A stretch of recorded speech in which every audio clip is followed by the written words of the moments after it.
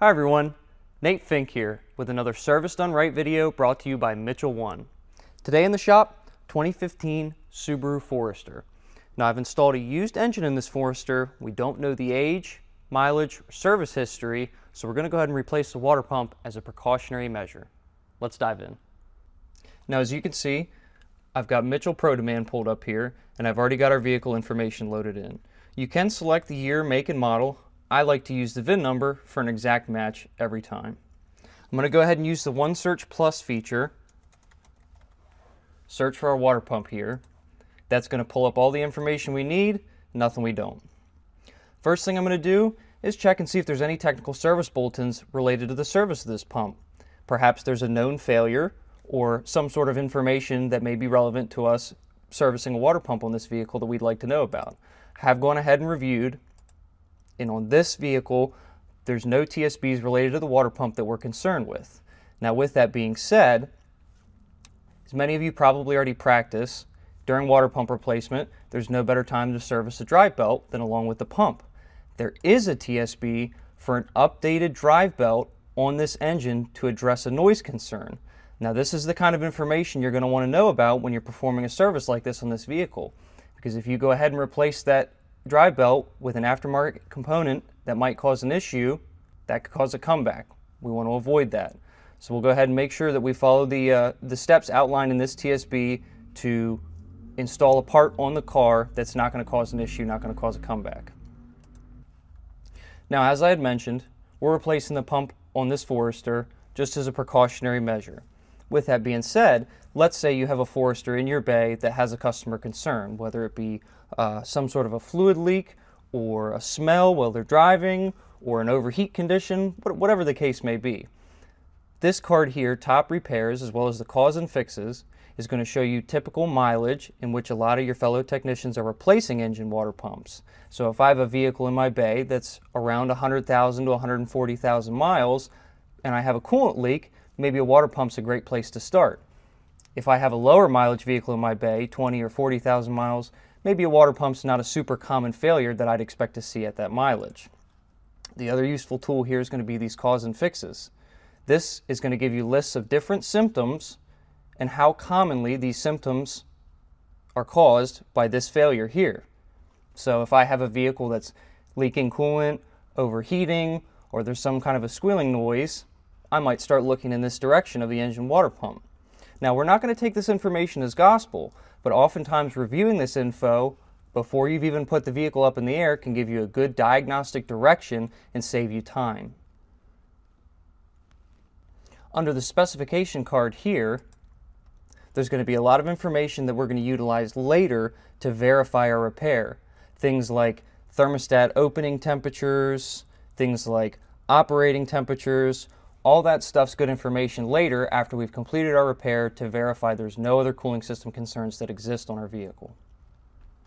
Component locations is going to give us a really nice exploded view of the cooling system components on this engine.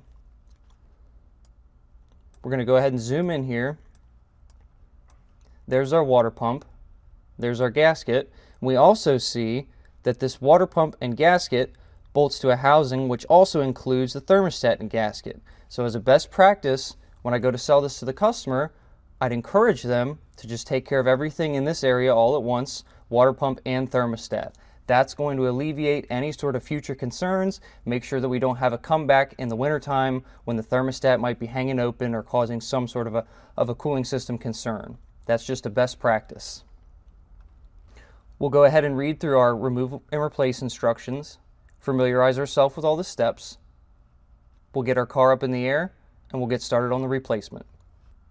Now here we have our remove and replace instructions pulled up for the water pump, and you can see we've got some preliminary work, most of which I already have completed. Disconnect the ground cable from the battery, remove the V-belts, remove our radiator fans and fan motors, lift the vehicle, remove the undercovers. The next step is going to be removing the water pump pulley using a special tool. We'll do that now.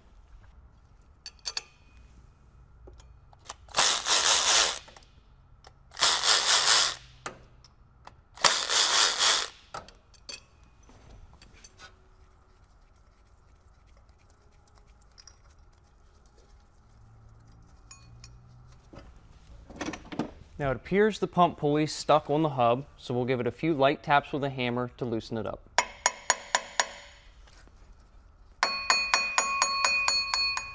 Now obviously we've already drained our coolant, seeing as our radiator hoses have been removed. Our water pump pulley's been removed. Now the repair instructions tell us to remove the front exhaust pipe, probably to gain a little bit more access, but I think for today we're going to skip that step. We'll go ahead and remove the water pump from the upper oil pan.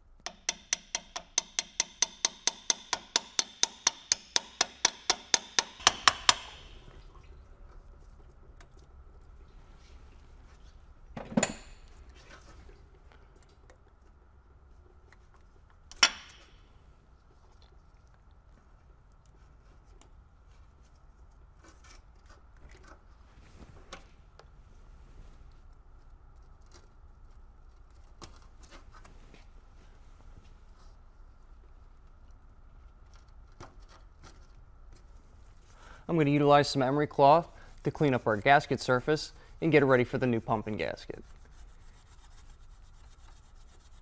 Okay, as you can see, we've got our pump surface cleaned up nicely.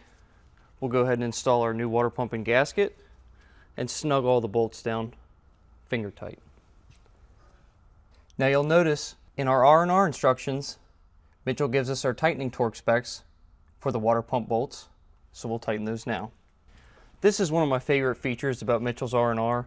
It lists the tightening torque right here along in the instructions. You don't have to go searching through pages and pages of unrelated diagrams to find the torque specs that you need.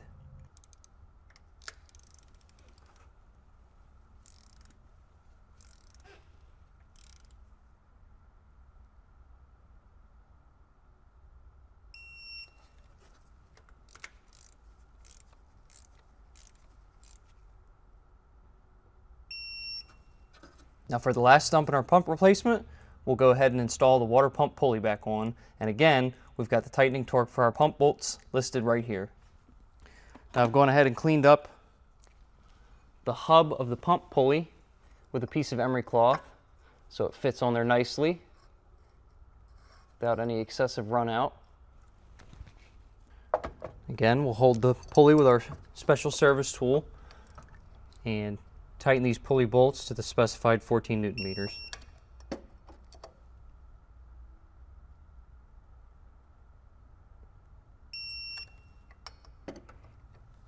Now off camera, I've already replaced our thermostat and gasket, so that completes the water pump replacement. I'll go ahead and clean this area up, install our lower radiator hoses, our fans back in, our V-belt, and we'll check back in about a coolant bleed procedure.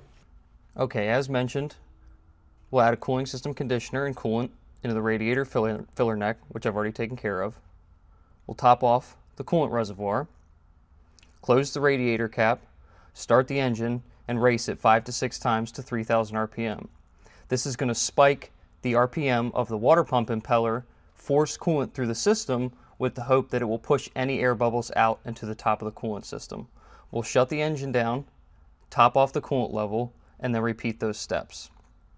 After this is complete, we'll start the engine, set the heater at the maximum hot position and the blower speed setting to low. This is going to ensure that if our vehicle is equipped with any kind of a heater control valve or anything like that, it's open and allowing coolant flow into the heater core. We'll run the engine at 2,000 RPM until the radiator fan starts and stops, which indicates to us that the engine is up to full operating temperature.